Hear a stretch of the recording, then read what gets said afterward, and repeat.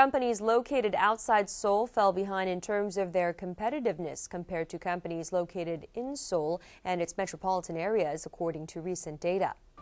According to research done by the Korea Chamber of Commerce and Industry, if the competitiveness of companies in Seoul and its metropolitan area is measured as 100 points, companies outside Seoul had 80 points.